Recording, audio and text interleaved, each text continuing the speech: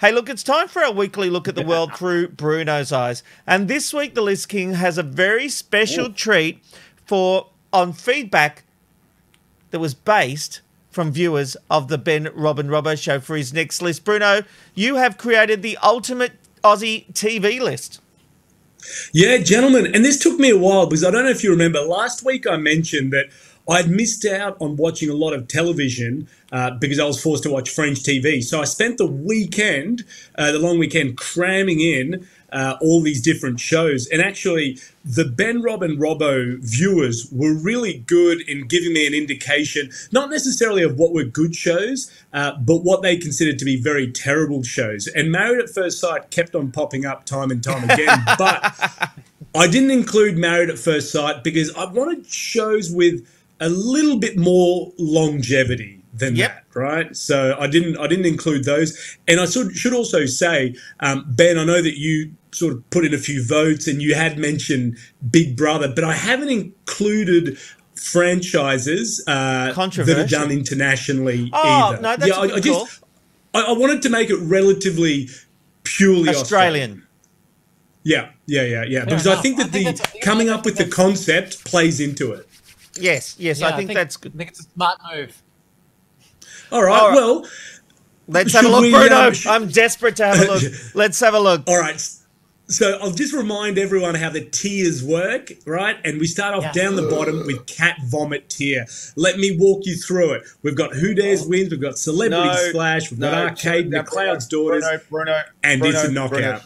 I don't think Bruno takes commentary on these lists, Robbo. No, I'll tell you. They're not up for discussion. So moving on to the next tier. Bruno, I just wanted to say I really love this combo that you've got here, the fairy neck. It's working for me big time. It's no longer working for me. Who Dares Wins was a fantastic show. Actually, I agree. It was a pretty good show. No, Who Dares Win sucks. So they'd basically go up to someone in a shopping centre and they'd be like, hey, for this $50 note, do you want to do an activity like skydiving that people normally pay $350 for? And then the reactions would be so scripted. Oh, no, I'm scared of heights, not me. We Right? loved it, Bruno. Here's the problem. Australians love their crappy TV. I loved Who Dares Wins. I think Arcade's right there because that didn't last long anyway. That's a real obscure reference, actually, Arcade. Well, a lot of money was put into Arcade to recreate like a shopping mall. And, I mean, for those that don't really know the premise of Arcade, it's like, the life and times of retail workers in a shopping mall, as if we've all been walking around shopping malls being like, I wonder what's going on here. What's this all about here now? Although without it, we wouldn't have had the set for Neighbours because famously, Arcade became Lassiter's, where Lassiter's is and all the outside locations on the Channel 10 set. There you go. We better have a look at the next. I didn't know that. Maybe I should bump it up. But guys, how do we feel about It's a Knockout? Because I know that I had a lot of people talking it up, but I've got to tell you, for me, because it's based on a French show called Interville, and I would watch Interville as a kid, and then I watched the couple of episodes of the Australian version, It's a Knockout, and it's basically just the Bogan version. Yeah, we loved it. It's terrible. We loved it, Bruno. Back in the day. If you could just give me 1 second, I'm just going to get my phone and I've got to find the unfollow button for you because so far...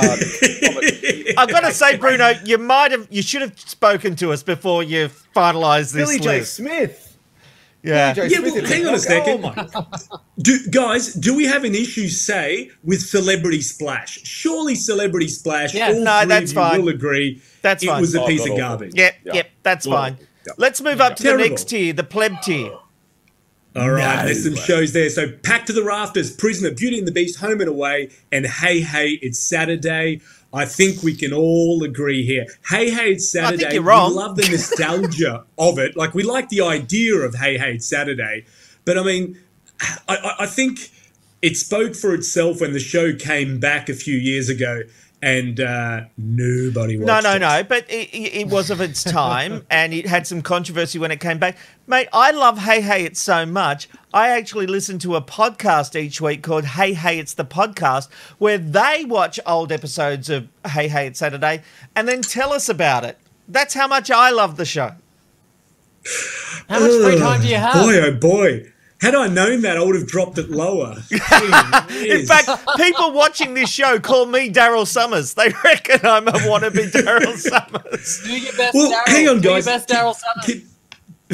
Can we talk about Home and Away for a second? I know that it's got a bit of a cult following in this country, but what is it with Australians not really knowing how to act? And I know that that's a horrible thing to say, but don't you feel that?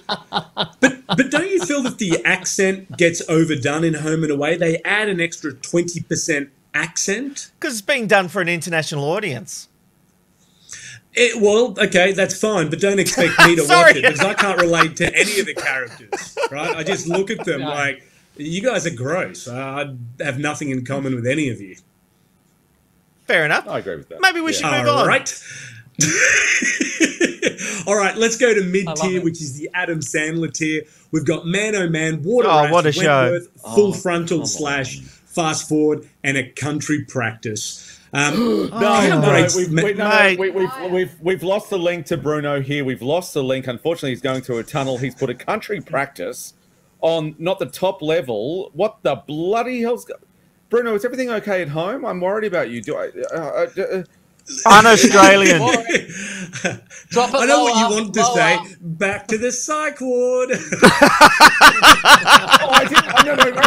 No, Bruno, I didn't mean that. It's okay. I'll say. No. I've been in one too, so sorry, it doesn't matter. It doesn't matter. Move on. I'll say, Ben, earlier in the show, I heard you talking about how you still have the DVD set for, was it Fast Forward? Yeah, I have Fast Forward. I also have Big Girls Blouse, which is really funny, with Jane Turner, Gina Riley, and Magda Shavansky, and the Comedy Company. Fast Forward Comedy Company, Big Girls Blouse. Do you feel like Fast Forward holds up? Because I watch a few of the skits and I was like, oh, jeez. Well, look, the other week I thought it would be really nice to unwind on a Friday night and have an edible, which should have helped me with the process. And it was not funny at all. We just sat there and, we were an audience ready to go. It didn't stand up as well. But you know what? There's key things that are in those skits that still work, but 95% has sort of fallen over.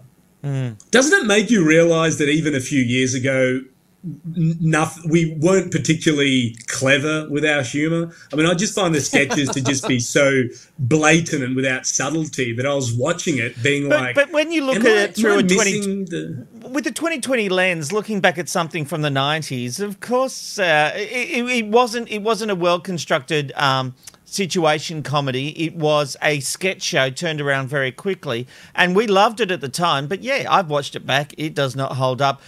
Should we move on to the royalty tier? Yeah, and I was just going to say, Rob, looking at these shows through a 2020 lens, I feel that the next two categories, we're doing just that. We're looking at it through a 2020 lens, and it's still coming out really, really good. So let's jump into royalty tier. So we've got Summer Heights High, Police Rescue, Neighbours, The Chasers, War and Everything, and Mother and Son. Summer Heights High? Oh, Summer Heights High. I think if you want to talk about humour and clever writing, I think I'm the only person in Australia who does not care for his comedy. Chris Lilly. Yeah. Right. I mean, I can't understand. I can't understand that because I just find the guy to be so clever, so creative. Yeah, the storyline is so absurd. And by the way, people nowadays are still quoting lines and characters from Summer Heights High. Yeah, I'm in the minority on this one, so I'm happy to leave it there. But actually, I'd probably bank it down a tier. But fair enough. I know I'm in the minority. I just don't care for it. Yeah, what about Mother and Son? Because that's fantastic. Classic. I hadn't watched it, and I binged episodes, and I was like, where has that been all my life? What a fantastically written and acted show. It's so good. Yeah, it's a great comedy. Gary McDonald's a genius. Gary McDonald's a genius, and Ruth Cracknell is amazing. If you go back and watch on YouTube, the last time she was at the Logie, she gave a speech. It might have been for like a Lifetime Achievement Award, but both of those they're Australian icons. Move it up the tier. Move it up a tier. All right, let's go to God tier just to round it all off, guys. Frontline, Blue Heelers, Kath and Kim, of course, Underbelly, and Russell Coit's All Aussie Adventures. Yeah. Guys, I don't think that we're going to have any argument there. Well, no, my only thing is I would move Russell down one. I'd move a Country Practice into the top spot, and then I'd move Summer Heights High down to where Country Practice is. But otherwise, I think that's a good royalty tier, mate. It's the Ben, Rob and Robbo, Ben, Rob and Robbo Show. Ben, Rob and Robbo Show.